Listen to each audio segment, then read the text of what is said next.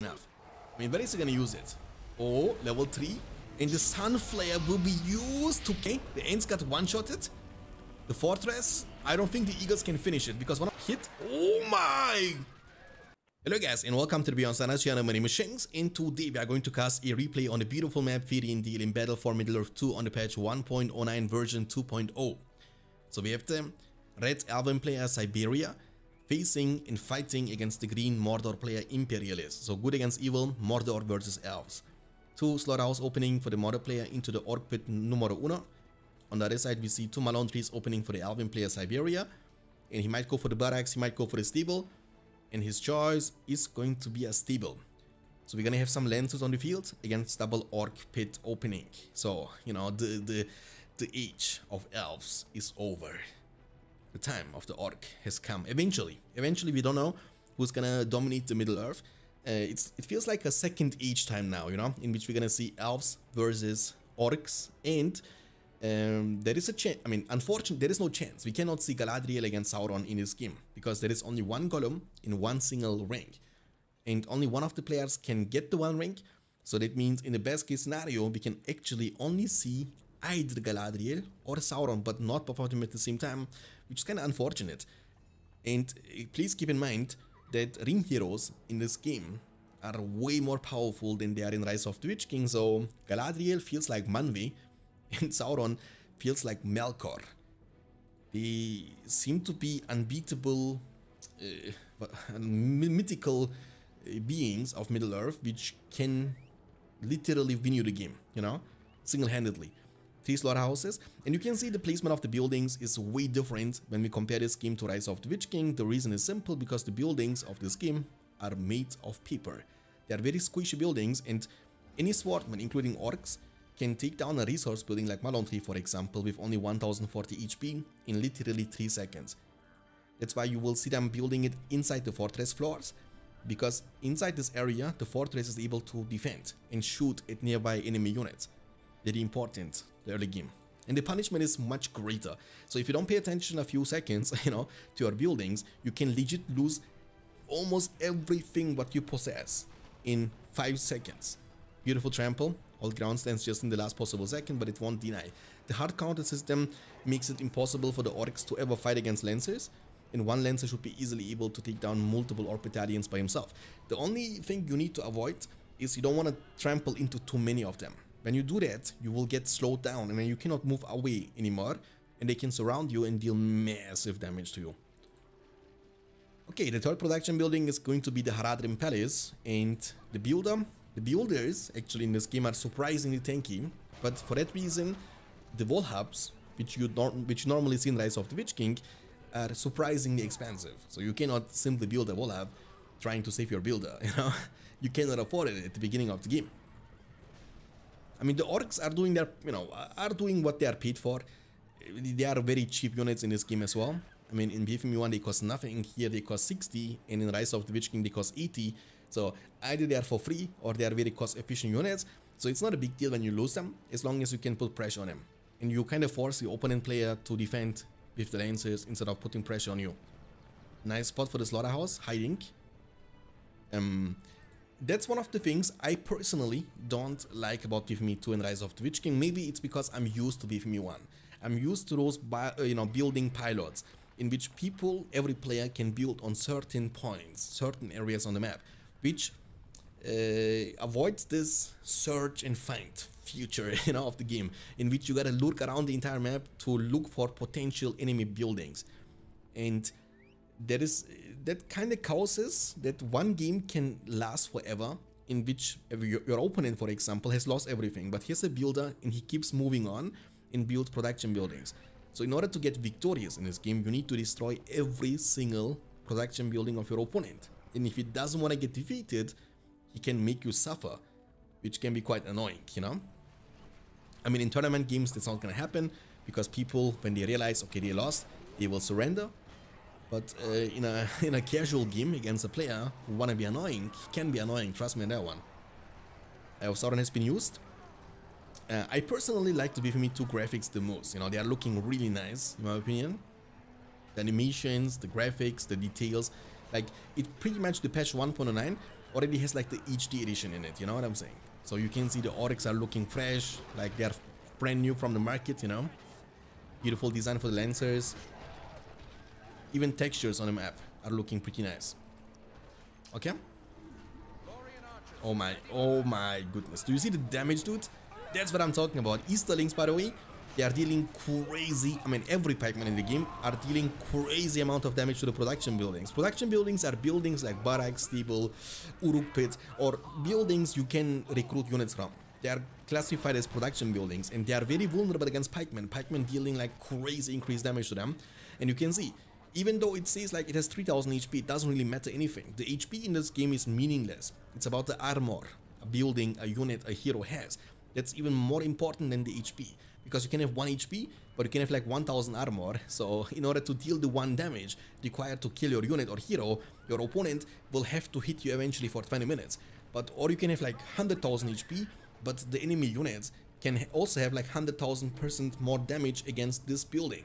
And then it doesn't matter, because they will one-shot it anyway. Okay.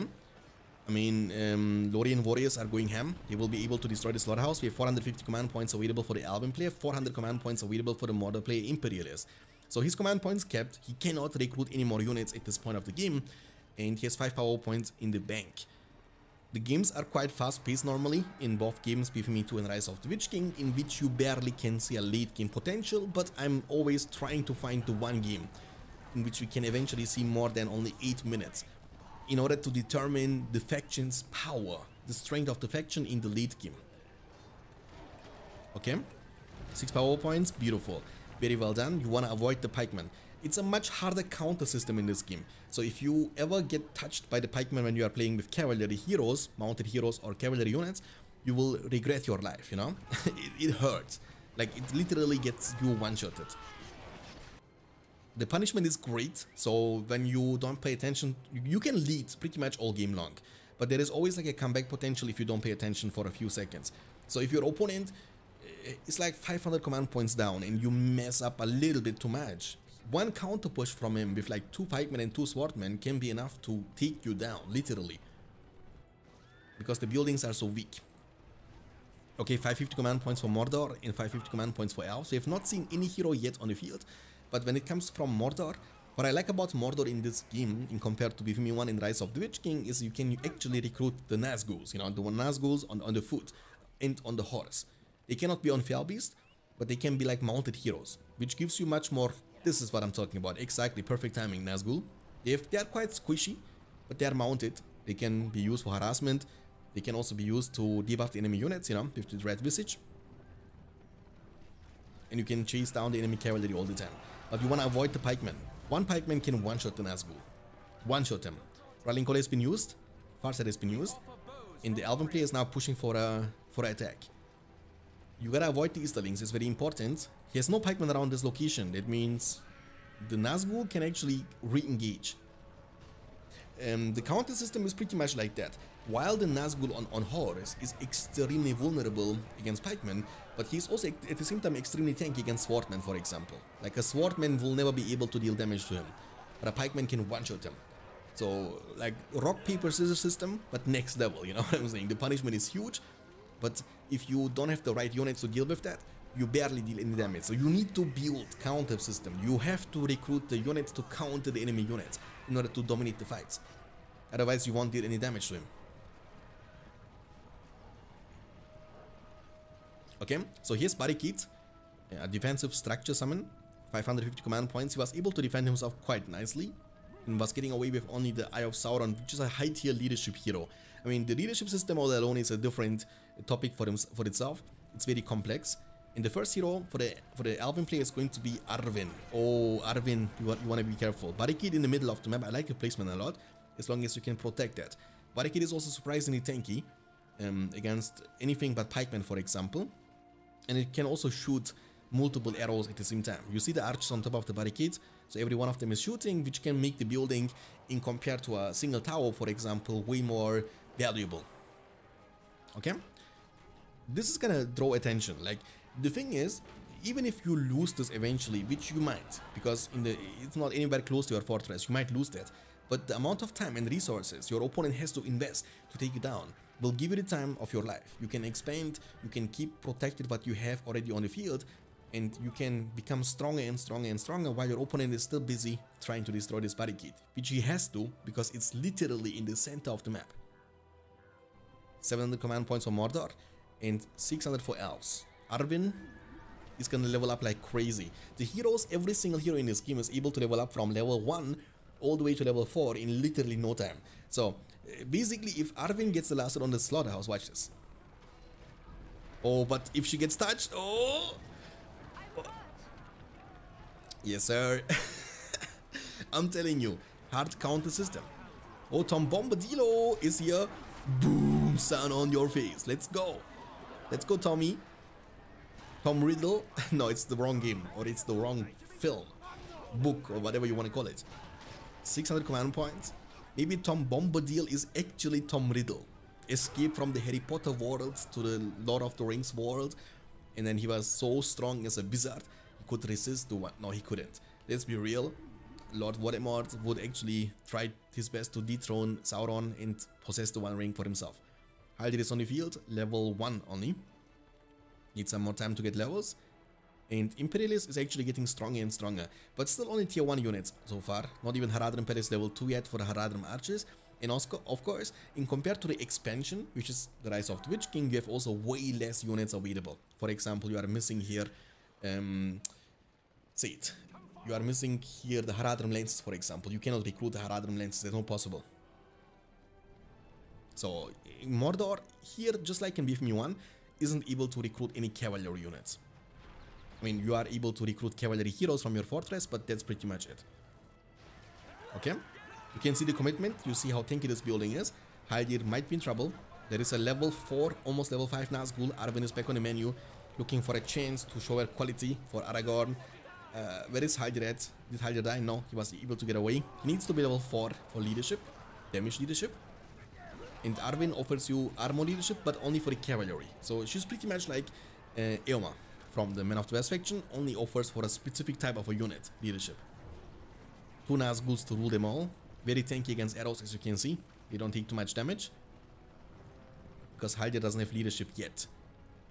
PowerPoint wise, we have 9 power points in the bank after the Tom Bombadil for the Elven player Siberia. He's up to 750 command points in total, and we have 700 command points available for Imperialist. He has collected 8 power points after the barricade, which by the way is still remaining on the field. And it's gonna slowly but surely start rebuilding itself very soon, and it's gonna heal up. I mean, it's gonna take a while, so the Elven player has still time to take it down before it's fully regenerated.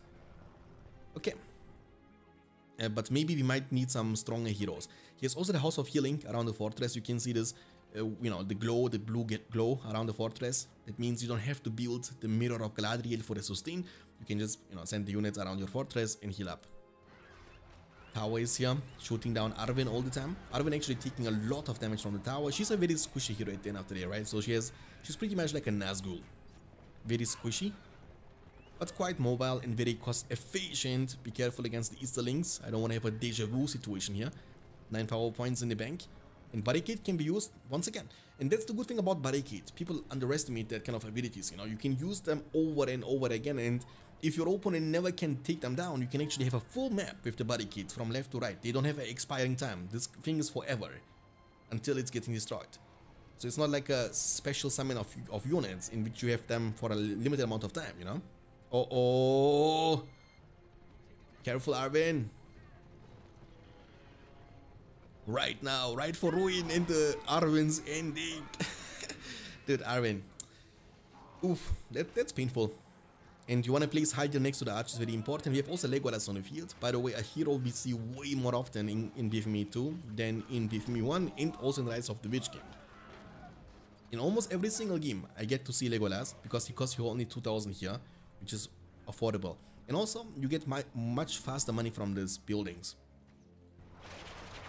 The Barricade. Oh, we have the arrow volley, killing mainly orcs. The Nazguls are coming, approaching. And for whatever reason, the Elven player Siberia is refusing to recruit pikemen. Oh, the Nazguls just wiped out the Elven archer army, dude. It's really bad. And you see the placement, very smart placement. So here's a fighting situation around this side, which might actually force the Elven player to get a int expansion, you know, to throw rocks against this building. And the second he is able to deal with that, Mordor has another outpost, so he can just build back a little bit and then defend this area. Which, like, you are trying to create like a zone, like you want to zone your opponent into an area in which he has to defend. Because look at the positioning, you have to react to that. You cannot just let the army be here and move out, you know, because the couple of pikemen and archers, they can actually take down your buildings in a few seconds. Oh, he's going for the tavern now, for the Corsairs, and he's building 2 of them, so he gets like 10% discount. The Corsairs are gonna become 10% cheaper. The Nazguls, one of them level 4, one of them is almost level 6, and he's also, you know, building towers to protect the side lanes. Very important. And this is the vision control from the Mordor player. He's able to see a lot. Very important placement of the buildings. And the towers, even though they are not immortals, they are not like, it's not like they are indestructible or something, but it's gonna eventually still buy you enough time. Rallying Call has been used defensively. Archers are dealing no damage to buildings, basically. So you need your lancers to deal the damage, but you can see, even with the lancers, the building is surprisingly tanky. Arwen, okay, level 4, very good. Needs to be level 5, sorry. And you can see, even abilities are able to stay skill with level. The worm, hold on. Boom. Burn, hot, hot, hot, hot, hot, hot. The burn animation is looking crazy. Do it, worm, do it, do it, do it. Oh, look at this Elven warriors burning like Denethor did in the films. Arwen is committing, she has the flood, but will she get the chance to use it? She's very low. The worm, you cannot reposition the worm here, by the way, in this game, unlike you can in Rise of the Witch King. He will do that automatically himself. So you just summon the worm and you can just chill and never watch him again. He will do his own thing. He knows what to do. Will he burn this? And the worm here in this game can one-shot mounted heroes. And we have a Treebeard upon the field, boys. The protector of the Fangon Forest. And I don't know about that Treebeard. I don't know if you should engage on a worm who is literally breathing fire on your face. And your biggest weakness is like fire, you know? Uh-oh. Oh, he knocked down a Haldir. That was the last mission from Worm. But he has already done a good job. The build has been taken down. The Nazguls, they keep pressuring all the time. We have 1000 command points available for the Mordor player. That's the maximum. You can't have more than that. And the Elven player is dropping down to 850. But he's gonna drop even farther down after losing those Malon trees, which have like not... Oh, nice. Oh, holy guacamole. Nice burst damage, by the way. And the flood. I mean, it already says the flood horses are bonus damage against Black Riders. Oh, the Wombo combo, dude. Flood, wash him away, knock him down, and then Hulk strike on his face. Legolas finished him off. Nice. So they have Tom Bombadil available for the next big fight. Arrow Volley is available. Arrow Volley has like no cast down in this game. So the second you cast it, it's gonna drop down arrows multiple times. So multiple waves of arrows, but it's not that powerful in compared to Rise of the Witch King, and also leaves no fire on the ground. So it deals way less damage with no damage over time effect, but it's not dodgeable. So unless you are cavalry, you cannot dodge this.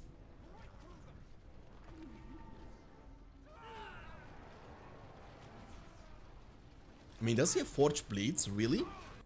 Where did he buy it from? Ah, from the same building. So he bought actually forged blades for the Corsairs. They cost 360 each, normally they cost 400, but again you get 10% discount. The thing is, the build has been taken down. Legolas can keep shooting all the time. So Legolas, Haldir next to each other, very smart move. This way they can even share experience. With the Eagles coming, they are chasing down the Nazguls.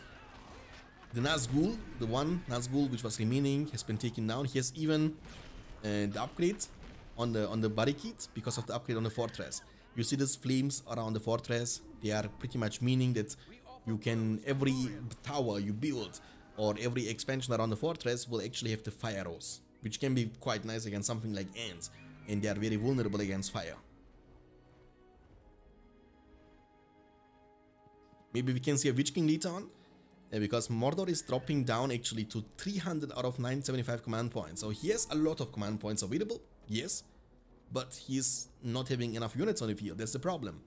And the Eagles, they can definitely deal great amount of damage here and drop him down to 875 command points, maybe even more than that. But the buildings you want to really kill is this level 2 slaughterhouse and this level 3 slaughterhouse. It's very important because the level 3 here in this game will give you 175 command points, so it's a lot. It's one building almost gives you the same command points like 4 level 1 resource buildings, so they are so valuable, and that's why you should, when you play in a one-on-one match, try your best to take down your level 3, the opening level 3 resource buildings. Very important. 15 power points almost after the worm, so we might and we will eventually get the chance to see a 25 power point in this game. And we heard Treebeard crying. Treebeard has been taken down. Arvin has the flood almost back up. Flood is not very powerful against buildings. It's, you know, it's okay, but it's not very strong, you know. Oh, sorry, I was hitting my knee against the table. Okay, Haldir is level 5. Level 10 unlocks the golden arrow. Stuns light sensitive enemy units, effective against cavalry and weak heroes. A high damage attack that causes meta impact.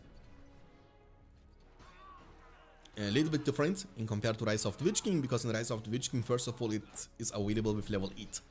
But again, keep in mind that here in this game, heroes are able to level up way faster. 11 power points after the Eagles, and we have 18 power points after the Worm. So the Mordor play is definitely closer. The reason for that is obviously that he didn't pick anything like Farsight, Tom Bombadil, Arrow Volley. These two are 10 power points, so the Mordor player went straight up to the 15. So 5 power point, 10 power point, 15 power point. If you do that, it's rewarding in long terms, because then you will most likely be the first one who's gonna unlock the 25 power point. And 25 power point, a Balrog, a Rain of Fire, for example, for the Mordor faction, or Flood, or Sunflare for the Elven faction, can be, when you get it first, be game changing, you know what I'm saying. A Flood, for example, just on the spot here, you can deal damage. Look at this situation. You crash a Tavern, you crash a level 3, rather than Palace, and also Orc Pit at the same time. This can be extremely effective. Oh, Easterlings coming. Legolas trying to defend. He should be able to defend this, no problemo. The Easterlings, they are kind of tanky though. Like, it needs like 2-3 shots to kill them. The Nazgul, but we need more than a Nazgul, to be honest with you. We need more than that. He's losing Lancers to this squad. Okay. Okay. Oh, the Ents. So he was using... The Ents are very vulnerable against pikemen though. But they got kind of a little bit scared. So the pikes, they should be able to one-shot them. 3 Ents we summon here, by the way. But you can see the damage is not that great. I mean, it's okay. I'm not gonna say it's a bad thing. But I'm not happy with the 15 power point. Now it's gonna delay you even more. He went for the Ents, right? And now he's, at this point of the game, he's 21 power point away from his 25, which is a lot. So let's be real here. And the Mordor play is up to 24 power points. Like, I'm telling you one thing, guys. If you play a game, a BFME game, if it's BFME 1, Rise of the Witch King, or BFME 2, it doesn't really matter. You need to have a strategy in your mind, and you need to think one step ahead. You understand? You need to ask yourself, when I'm doing this, what can I get from it, and what do I lose from it? But most people are always thinking about a short thing. Oh, the Rain of Fire! Actually, he had to use it there. That's a 25 power. Okay, I take it back actually. It's not a bad thing now, because he forces opponent to use the 25 kind of defensively, which he had to because he was about to lose Fortress. But what I'm trying to say is, like, people are always thinking about a short term thing. It's like a gamble situation in which you need to ask yourself, should I go for it, or is it better to save the power points and go for the 25? I still believe 25 would have been a better choice, but as the opponent was kind of forced to use the 25 to defend against the Ents, it's okay. But he didn't know that, you know, that's my point. He didn't know that the opponent has to use 25. Because if you could have taken down the Ents without the Rain of Fire on this spot, for example, would have been epic. You use it here, you chunk the fortress, you kill the level 3 Malone 3 Steeple in the barracks, would be a great amount of damage. But hey, the game isn't over yet. It is not over until it's over. Mordor is reclaiming map control, that's good. 600 command points available for Siberia, the Elven player, 8 power points after the Eagles and Ents, and we have 3 power points after the Rain of Fire for Mordor player Imperialist, and he's still up to 1000 command points. So he's having a great amount of eco, and Elves, they will struggle, because the Worm now can actually deal great amount of damage even to this level 3 Malone 3. The Malon trees are very vulnerable against fire. Obviously, it's a tree, and you can see it's almost getting one-shotted. No? Yeah. That's minus 175 command points, by the way. You see? Like, that's what I'm talking about. One single push. Where is the worm at? The worm is literally in the fortress, boys. Do you see this? I've never seen this before. He's gonna knock. I wanna see the damage. Is he gonna able attack Legolas? No, the worm is not reacting fast enough. Oh, he's chilling now. It's like he's looking like a goofy, you know what I'm saying? With the weird looking eyes and stuff. Looks like a goofball. 1000 command points. But for whatever reason, he seems to be poor all the time, right? Because even though he has like a lot of command points, he didn't go for the industry. And he seems to be broke every single time. I mean, he's buying a lot of upgrades on the units. Forge blades on them. How much does it cost actually? Does he have also heavy armor? No. When you give them forge blades, you need to invest 250. Oh, it's actually a lot. So they have all of them have it, right? So 1, 2, 3, 4 units. 4 units have it. So that's 1,000. You need to invest on top of the recruiting price. You need to, you know, invest at the beginning anyway. Oh, she got poisoned. You want him? Come and claim him. Not a limb Osfolo or something. I don't know. I don't remember anymore. I don't remember this team anymore because I was skipping them. In the last times I was watching Lord of the Rings, I was skipping the scene with Arwen. Nothing against Arwen, but I think it's kind of pointless, you know?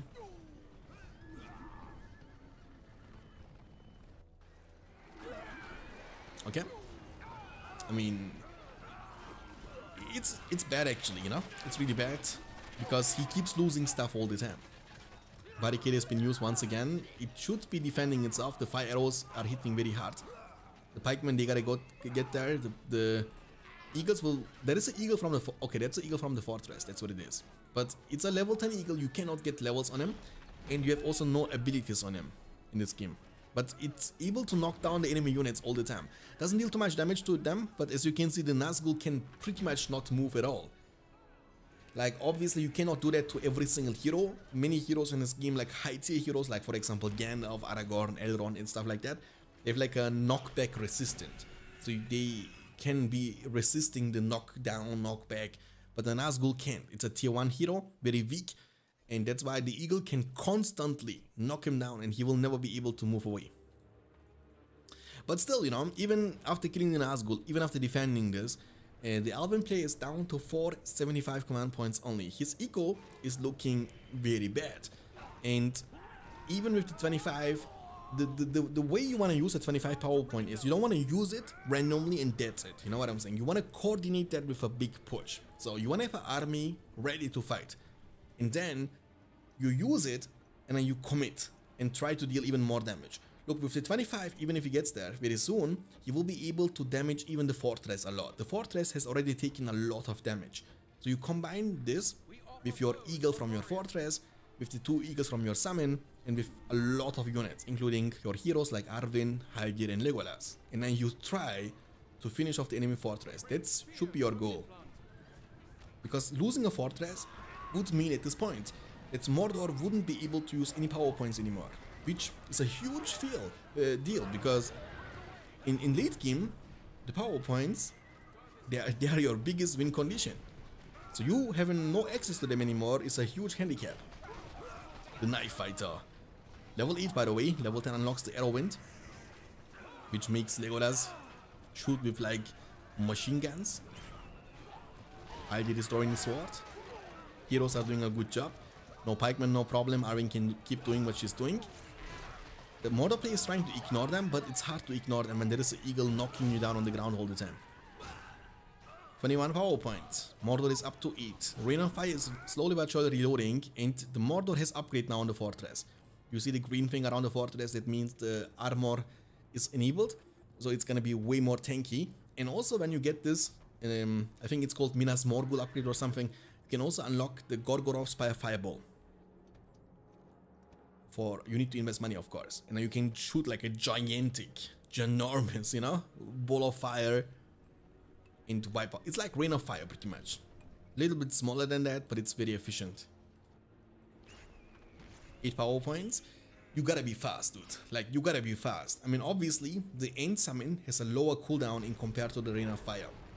So, I think the Elven player can win this if he can coordinate something with the Eagles and Ents and the 25 power point at the same time. The Ents are dealing crazy amount of damage to the fortress, right? Very important to understand that. So, what you want to do is you want to use your 25 to kill the expansions, so it can't shoot anymore. Ideally, you want to kill the level 3 here or level 3 here, very important too. And then, you commit with your Eagles. You have 3 Eagles in total, one of them is already on the field, level 10, and the other 2 from the summon. In your Ends, you commit fully on the fortress. Fully. Very important. And you need to pray that it's gonna be enough to finish off the fortress, because every minute passing through will favor the Mordor player. He will have Rain of Fire available very soon, and if you wait with the Ents, you can just use the Rain of Fire to kill your Ents, he can use Rain of Fire to kill your buildings, and because he has a lot more command points than you do, he will be eventually having more sustain in the eco too. Level 2 slaughterhouse here, tower here, level 3 here, level 3 here, holy guacamole. Radren pellets coming up. This is a very juicy area to use Flood on. I'm being dead honest with you. Like, Flood here, holy moly. Okay, so the Elven player has Ents. Check. Eagles, check. Arrow Volley, check. Tom Bombadil, check.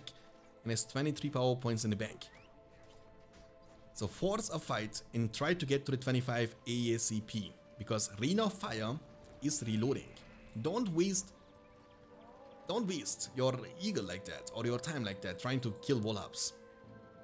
Okay, big commitment. Okay, he's going ham, boys. Oh, smart worm! Very smart worm, dude. Perfect. One-shotting the Ents, by the way. One-shotting them. Look at that. Smart. I didn't even see that coming, to be honest with you. Oh, that's desperate. He has the Flood now, but it's not gonna be enough. I mean, where is he gonna use it? Oh, level 3. Holy guacamole, the Flood. What is the range of the Flood, my man? I mean, the Eagles won't deal damage anymore to this thing. This thing is too tanky, you know, you need Ents. Oh, there was a desperate attempt. But the Worm is the MVP here, by the way. The Worm just, like, literally won the game for Mordor.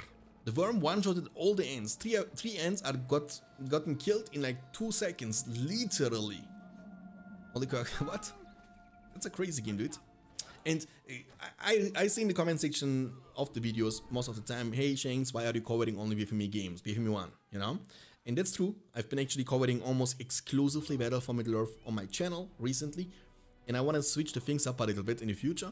I want to actually cover, I mean, the intention of me creating my channel was always to cover all BFME games and mods, like everything, you know, BFME 1, 2 and Rise of the Witch King, but then I got dived a little bit too deep into the BFME 1. And the thing is, I'm actually covering more BFME 2 and Rise of the Witch King on my Twitch channel. So I wanted to actually have like a separate place for BFME 1 exclusively on my YouTube channel.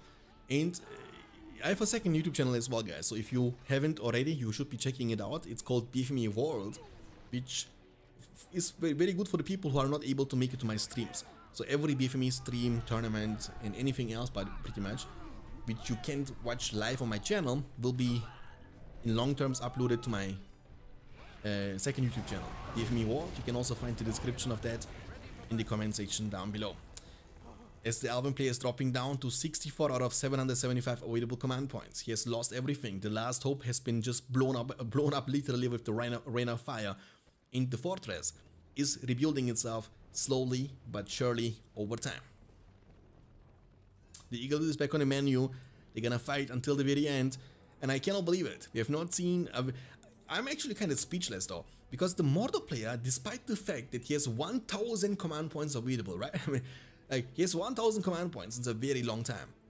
How comes that he is so poor? I don't understand. Like, he has multiple level 3 slaughterhouses. He even lost 2 of them here. Like, how much money does he get from one of them? I'm curious. Let me check. At 27. Yeah, but, I mean, he needs to be rich. For whatever reason, he seems to be extremely poor. Normally, at this stage of the game, when Mordor is that rich, We will eventually be able to see Mumakils, Witch King, Fell Beast, Mouth of Sauron, Haradrim Archers, but we have not seen any of them in this game, and I think this game is already more than 30 minutes long, if I'm not mistaken. So kinda crazy. He's going now for the Treebeard. Look at this. What is this? Evacuate. Ah, you can mount him on hobbits or something? Really? I didn't know that. Kinda crazy. Yes, leadership 2 for the nearby ends. More armor, more speed, more range, more experience. And it's a unique leadership. Modifier type Treebeard leadership, you know?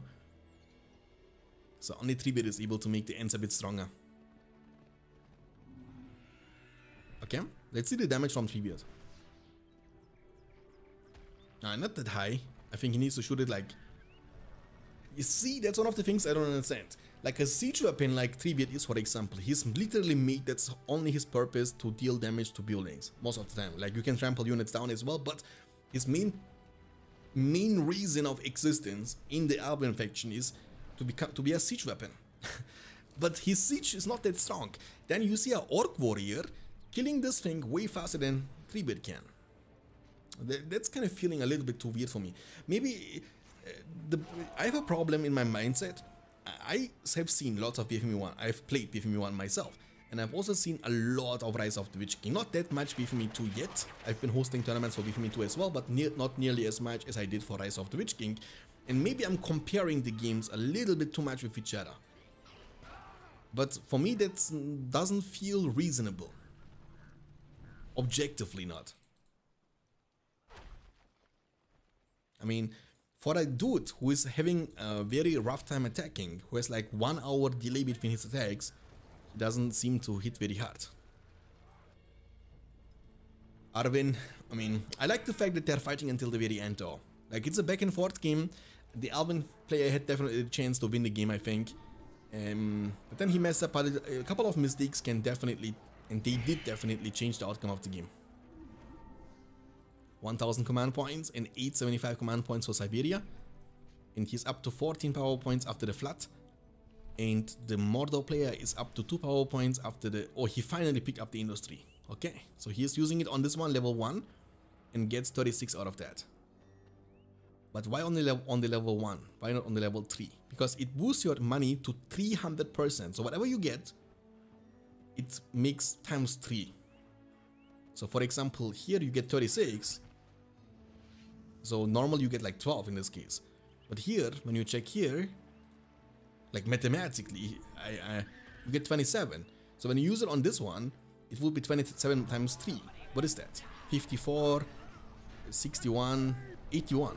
So you choose this one instead of having 81 per tick. Quick math, by the way, in the middle of the night. Okay. Treebeard, unprotected a little bit, taking way too much damage for no reason. Gorgorov's Spire Fireball is not available.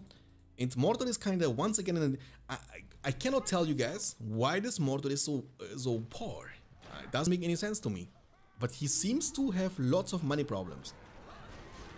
And the Albion player, even though he's like down so much. The Flood, oh, nice. Arvin, good job. Hilton Nazgul, very good. The level 2, level 3 slaughterhouse is going to be taken down by the Treebeard. Last shot. The barricade right after. I think in order to siege a little bit faster and better, you need more than only 1 3. You need to recruit more ants.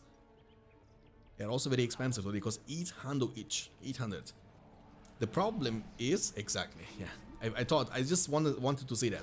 The worm is going to be available once again, and look, Treebeard now. Oh, he missed him? Or did he hit him and he's not going to take that much damage because he's a hero? Or he just knocked down his own units. Doesn't deal too much damage. Oh my, arrow volley. Pew, pew, pew, on your face. Oh, he made him cancel it. He knocked him down. Okay, I want to see this. The worm is actually crazy in this game. Look, not only it has way less cooldown than the ants, but I think the worm is so strong, tanky, and very strong. It can one-shot. I mean, I've seen games in BFME 2 in which the worm was able to one-shot mounted heroes. Like, he was one-shotting Arvin from 100 to 0. And he's tanky too, he's beefy too, right? But I mean, Treebeard was able to survive. Keep in mind that Treebeard offers leadership to the Ants, so he will get the chance to get one more Ant on the field now. So with that we have 2 Ants, and then he can summon even 3 more Ants very soon from the Ant Alliance special summon of the spellbook of the Alban faction. So he will have 5 Ants, and Treebeard, one of them, is gonna make them even stronger. They will have more armor, more range, and more movement speed. The more range part is very important, because then you can shoot the fortress literally from this location. You know, you can shoot from a far distance.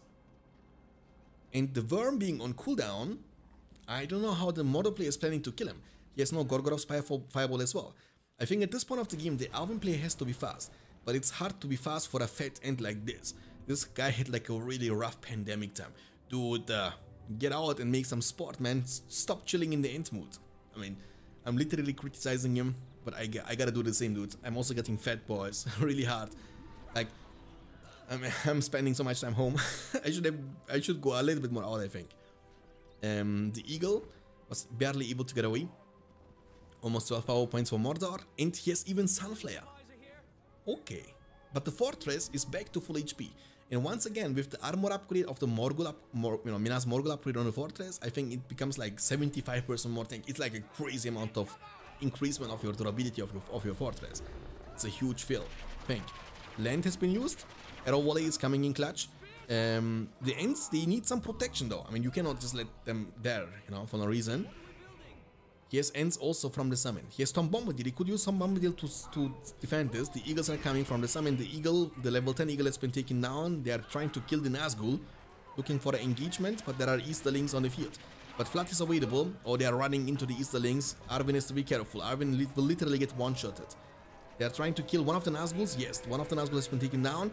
Arwen, if she gets touched a couple of times, she will die. The Ants will be summoned on the top, and the Sunflare will be used to kill the enemy unit. But why would you do that if you already invested so much money to try to kill them? I think you should have just used Sunflare from the beginning, and you didn't need to invest that many resources. Where are the Ants? The Ants are far away. They should be moving definitely to this location. The siege has begun, but you see the fire arrow coming from this barricade and burning one of the Ants. Just move a little bit forward. You are taking damage which you don't have to take. And moving like 2 steps forward would have been denying that, but he doesn't, and one of the Ants is gonna be burned without dealing too much damage. Once again, the fortress is tanky. There is another one coming, the fat Ant, but Treebeard has to support them. They are all burning, besides one of them was able to survive. You have still Treebeard, this fat Ant, and this skinny Ant.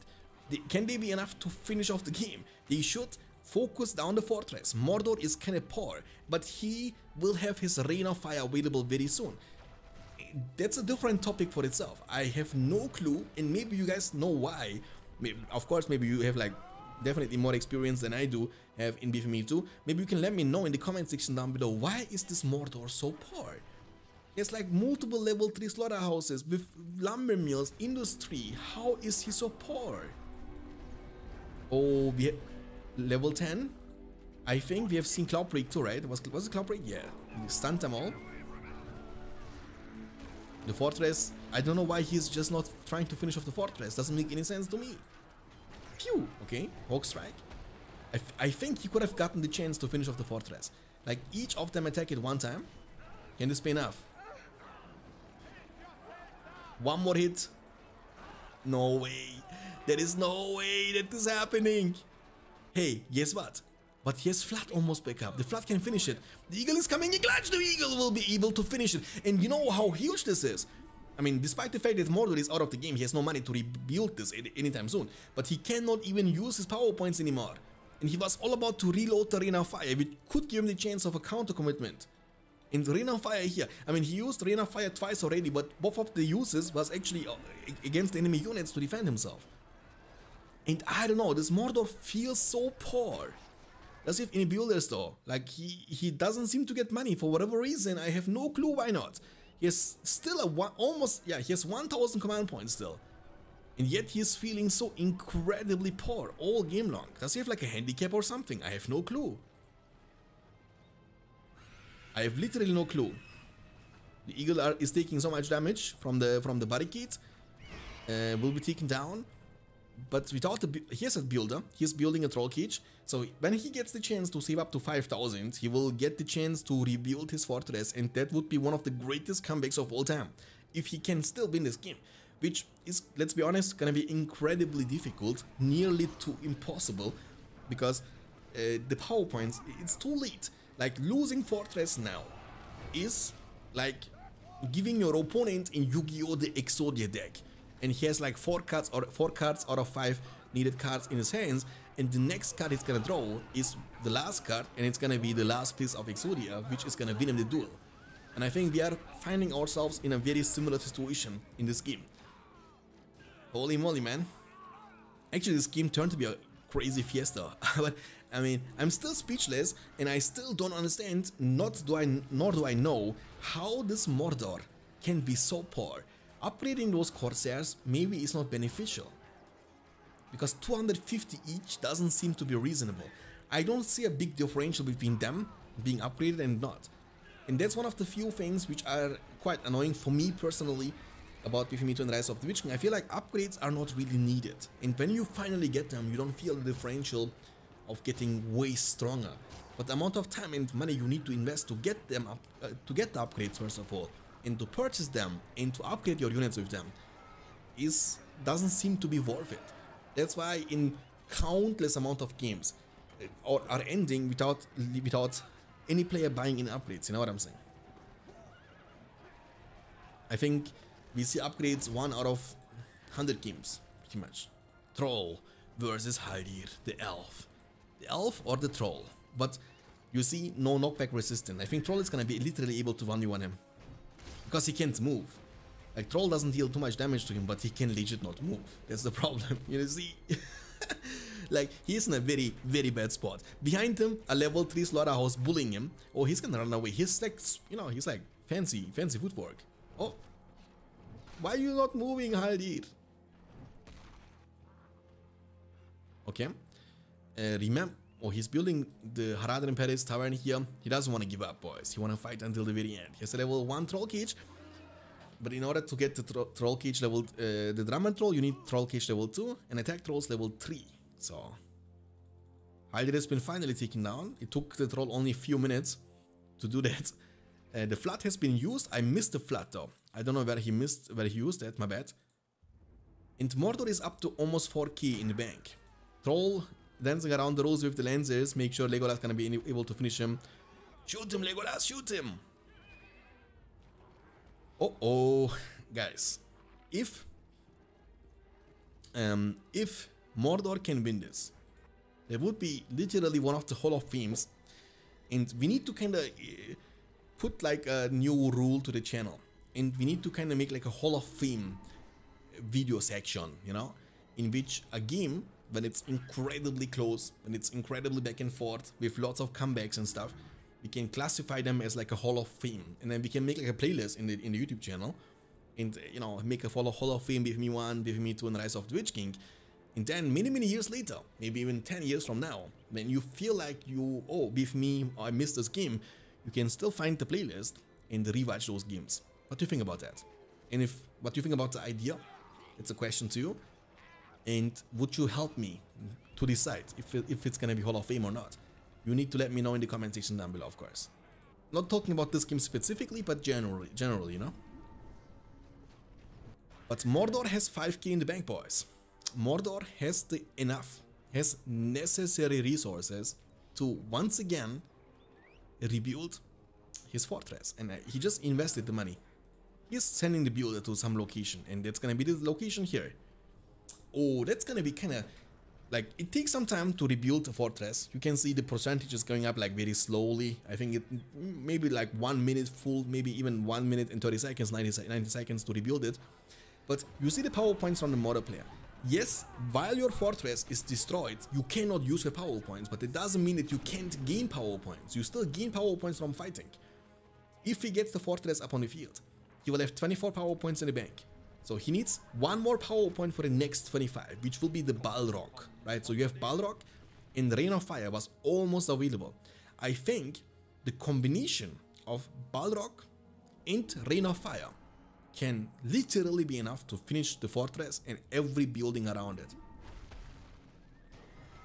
The thing is that Sunflare is still on cooldown. If the Sunflare is available or flat, what you can do is you can use flat against Balrog or Sunflare against Balrog and nearly one-shot him. Because most of the 25 power points can actually counter each other, right? But it's not going to be available anytime soon. The Alvin player has no information, he has no vision around this area. That's the vision of control of the Alvin player Siberia. He's able to see the tavern, yes, and the units, yes, but he doesn't see the fortress. He doesn't know that the Mordor player is actually rebuilding the fortress. He's gonna have eagles very soon, he's gonna have ants very soon. I think that's what he's counting on. But the question is, can the ants be ready before the fortress? And if yes, will he use them in the right place?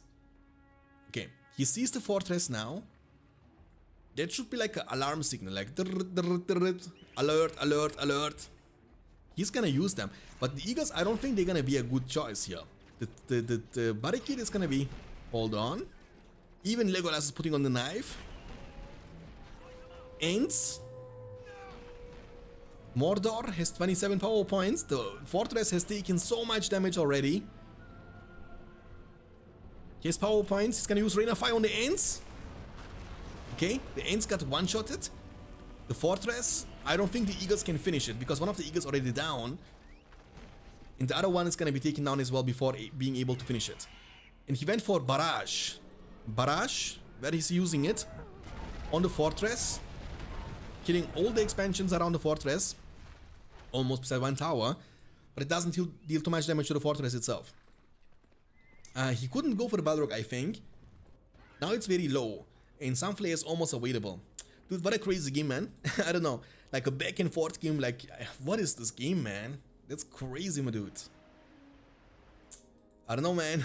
I feel like the Alvin player is still the edge. You know, he has like still a huge advantage. Let's be real here. The fortress is way healthier than this one. He has a 25 power point backup, the Sunflare, which can be... I mean, it's not very effective against buildings. You see? Cancels Darkness and Freezing Rain. Effective against weak heroes. And burn enemies and allies. I don't know if it's effective against buildings. I don't think it will be enough to one-shot the fortress from this HP. Mordor has still 1000 command. Can you imagine that? That's kind of crazy. Like after all this time, this guy is sitting on 1000 command points like a boss. Many level 3 slaughterhouses actually. Yes, the arrow volley. Oh, the Sunflare will be used. But as I was expecting it, he killed the expansions though. Rallying Call. Arrow volley can be used actually on the spot. The flood from Arwen. Arrow volley is coming. Can it hit? Oh my! It one-shotted the Lancers. I mean, Rallying Call doesn't really mean anything because it doesn't give you armor, but still. It one-shotted them in a second.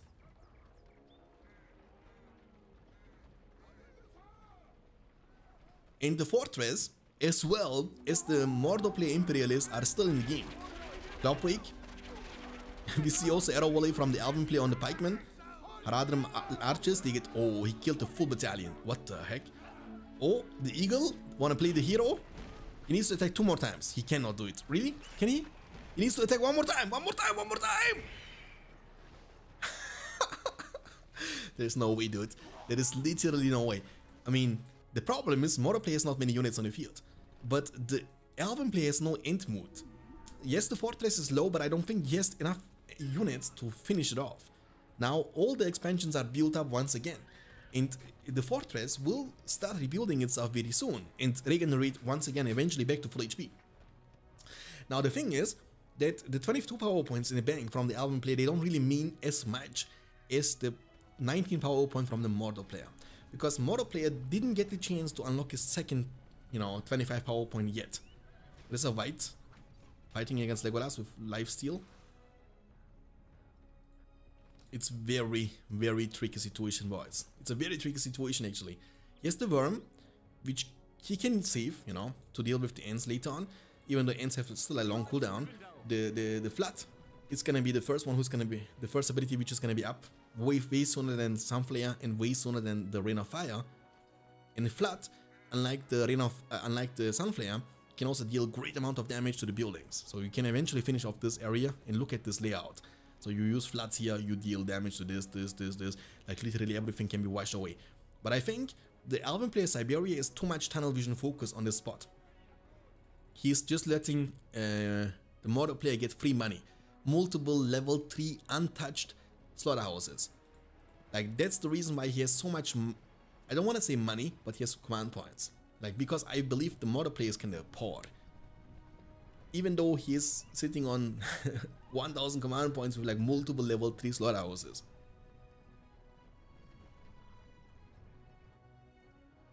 I mean, he has archers to protect this area. And no fire arrows. No. Fire arrow you need to buy from the tavern too. And you need to get it to level 3 first. So 700 for level 2 only. That's crazy. The worm. Okay. The level 3 Malon 3 has been taken down. And can you imagine that? The Alvin player is only at 425 command points, boys. Only. Oh my, holy guacamole. That's damage, dude. He went for the Alvin Wood in the mist, so he can debuff them, and he has also Alvin Wood for more resistances on his units. The stable has been taken down. The Corsairs coming in clutch to destroy another level 3 Malone 3. The Alvin player is dropping down to 300 command points only. The Mordor player is now committing fully. He's trying to get the power points he needs. He's 22 power points. He's 3 power points away from his 25, which will be the Balrog, the demon of the ancient world. And can he get there? The problem here for the Alvin player is, big time, that he's only at 250 command points. Boys, he has only one single Malon 3 up on the field. Can you imagine that? He has only one single Malon 3 on the field. He has money, but he cannot recruit any more units. There's a squad, that's all he got. That's all he got. He has Hyder on the field and a couple of Lancers with Arwen. He cannot have more than that.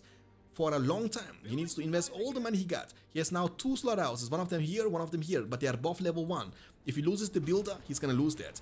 He's gonna get the builder trapped, and his money is meaningless when you cannot use it, when you cannot do anything with it, you know? He's gonna have to recruit more builders. The Mordor player once again went for the upgrade on the fortress to make it a bit more tanky. Now it's gonna be double as tanky as it was before, so it will take more than a flood to destroy this. That was the last hope from the Alvin player. What a comeback, dude. I don't know. This game isn't over yet. I don't know what's gonna happen, but this is looking good for Mordor now, all of a sudden. He went even for Mouth of Sauron. Finally, he has some money to invest into something else but Corsairs and Easterlings exclusively. He doesn't even make any more orcs at all. Like, I didn't see Orc on the field since like 20 minutes. I'm pretty sure that Arwen can also one-shot Mouth of Sauron. I don't know if he's considered as like a Black Rider, but you can see, similar in Rise of the Witch King, the Alvin faction have like a really rough time against campers. So even your ants can get blown away from the, from the Rain of Fire, from the Worm, from the fire arrow shooting towers. And boys, now here's the Balrog. Okay, so I want to see this animation.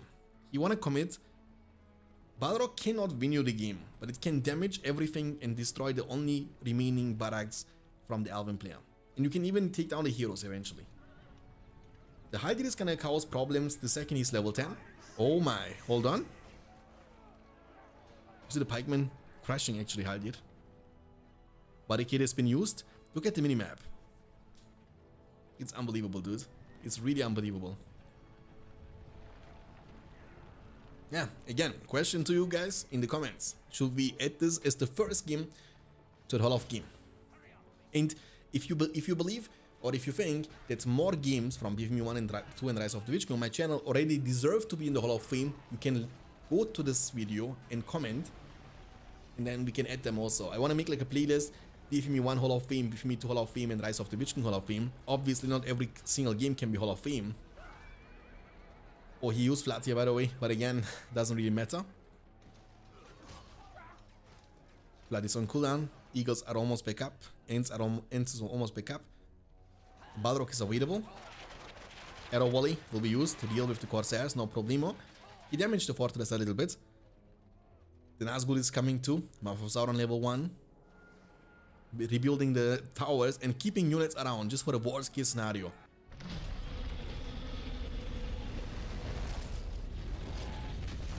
Boom. Run, Aragorn. Fly, you fools. Boom. You see the damage is not very good against buildings. Against Fortress, I mean. Fortress is just too tanky. But the Breath Fire is gonna deal damage. Like, the Breath Fire leaves fire on the ground. Like, fire on the area. And the area will start burning. And then it will take damage over time too. You know what I'm saying?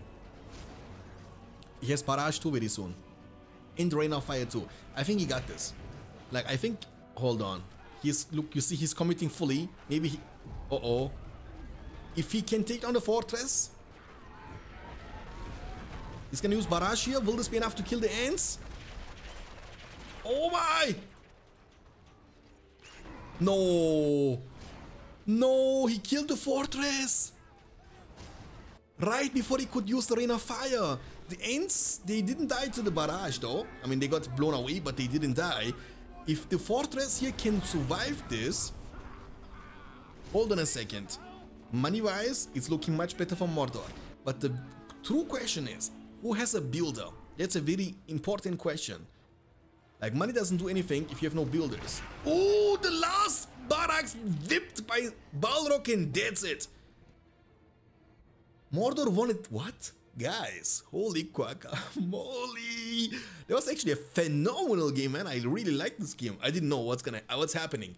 Like, you saw in the last minute, the Mordor player lost the fortress. He couldn't use power points anymore. And then there was only one barracks. I didn't even know that there's only one barracks remaining. And then the fortress has been taken down in the last second of Balrog. Before he was leaving the Middle-earth, he whipped him. He whipped the barracks like he whipped in the films Gandalf. And that's it. Mordor officially is dominating Middle-earth. And the era of elves is over. The time of the orc has come. GG, well played. I hope you guys enjoyed this one. If you did, please don't forget to leave a like. And also, comment down below what was your most favorite moment of this game. I'm curious. I want to see you next time. Until then, take care of yourself. Keep hitting like a truck. And as always, ladies and gentlemen, stay beyond standards. Peace out.